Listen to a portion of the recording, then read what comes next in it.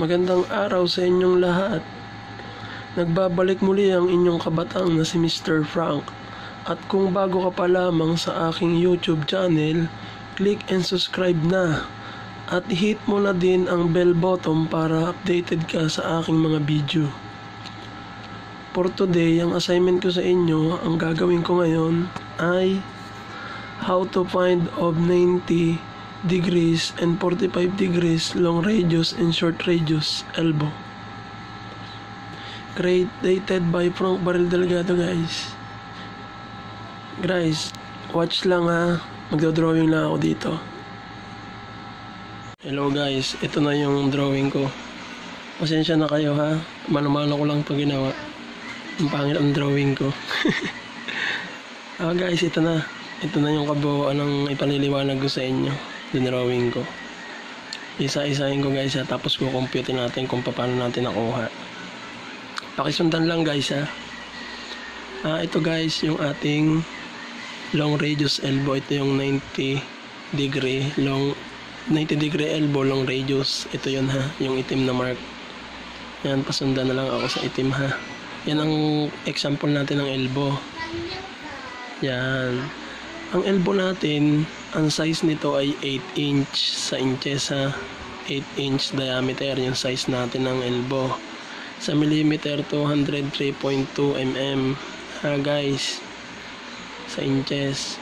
Kukunin natin tong take off. Ito yung tinatawag na take off.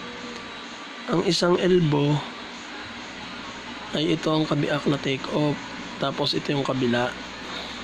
Pakisundan guys kung paano ito na-compute. Ito yung answer niya. 12 inches sa millimeter, 304.8 mm. Conversation siya.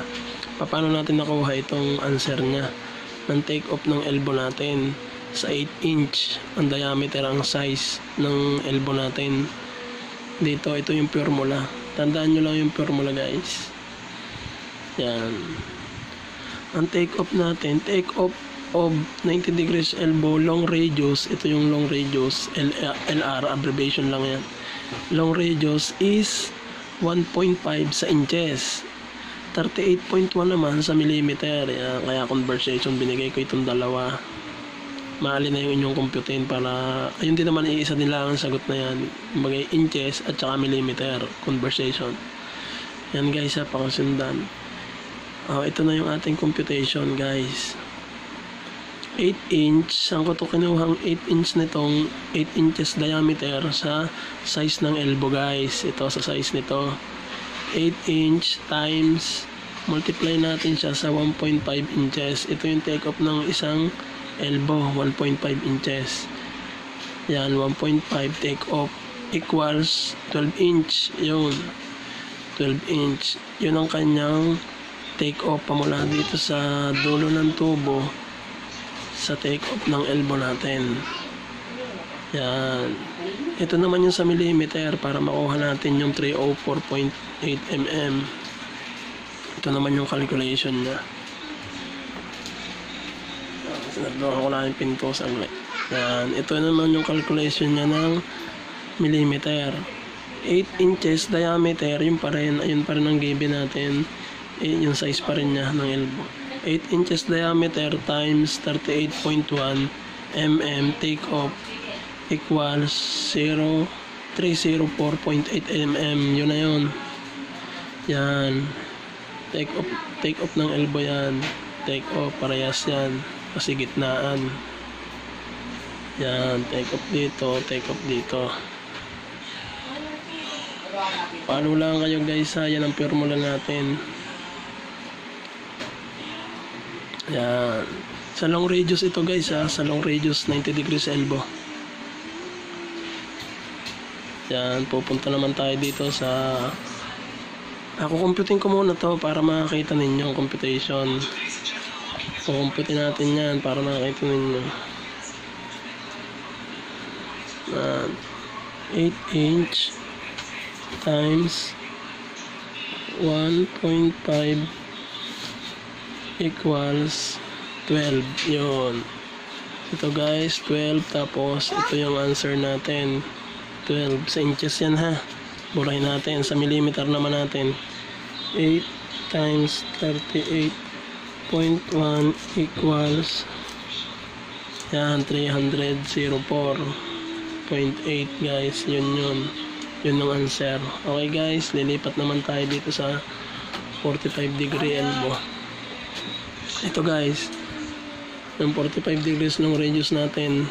Ang formula naman na to, ang take off natin ng 45, take off of 45 degrees elbow, long radius pa rin ito, is 0.625 inches.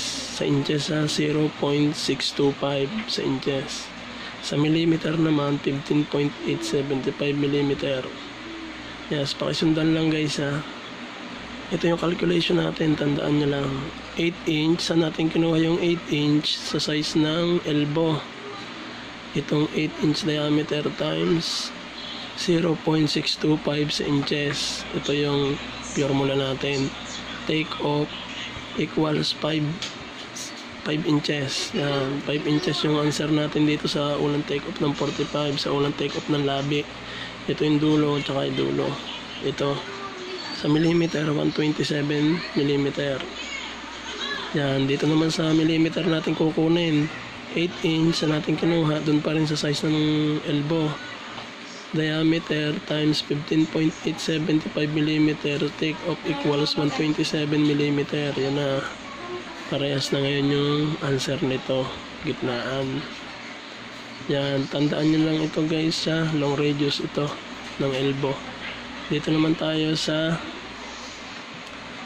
90 degree short radius naman tayo, sa short radius ng elbow guys. Marami rin nagtatanong nito eh. Take off of 90 degrees short radius, SR ito, abbreviation short radius is size of elbow. Kung ano daw take off ng short radius na diameter, yun din ang take off niya. Kung anong size ng elbow, yun din ang take off. Yan, ito yung formula. Tangent 45 times 8 diameter, itong 8 diameter equals 8 inch din. 8 inch. Tapos sa millimeter naman, tangent 45 times 203.2 millimeter. Sa natin ito kinuha dito sa conversion niya ng millimeter equals 203.2 millimeter. Ayan. Ang sagot natin dito guys ay 8 inch. Ayan, dito 8 inch 203 millimeter guys. Ganyan din dito, into 8 inch 203 millimeter din guys. Yan, parehas lang yan. Maliwanag guys, kukumpita naman natin yan. Pakikita ko sa inyo, hindi ko pinakita to eh. Sunod na yan, ito muna, dito lang muna tayo. Yan, burahin natin. Tangent 45 close parenthesis times yung diameter na yan, size 8 equals 8 pa rin. Yan guys, tandaan nyo sa inches yan. Sa millimeter naman, tangent open 45 degree close parenthesis times 203.2 equals yun pa rin ang kanyang answer. Kaya kung anong size ng elbow, yun din ang take off ng elbow sa short radius. Tandaan nyo ha guys. Dito naman tayo, yan, sa 45 degrees, yung 8 inch times 0.625 equals 5, yun, 5 inches. Kaya yun ang answer. Yan ang answer guys ha. Please take note lang. Sa millimeter naman natin siya, ganun pa rin, 8 inch pa rin times diameter, 8 inch in diameter times 15.875 equals 127 guys. Yan ay 127. Yan, maliwanag na guys ha. Tandaan nyo lang yung formula nito. 15.875 sa millimeter. Sa inches, 0.625 guys. Yan. Paano naman natin nakuha yan? Itong 8 inch, kinonvert natin dito. Bali, yun lang ang kanyang formula. 8 inch diameter times 25.4 equals. Yan, 203.2. Yan, take note lang ha guys. Kaya natin yan, ito millimeter, 25.4. Yung isang inches sa millimeter ay 25.4. Okay guys, thank you guys.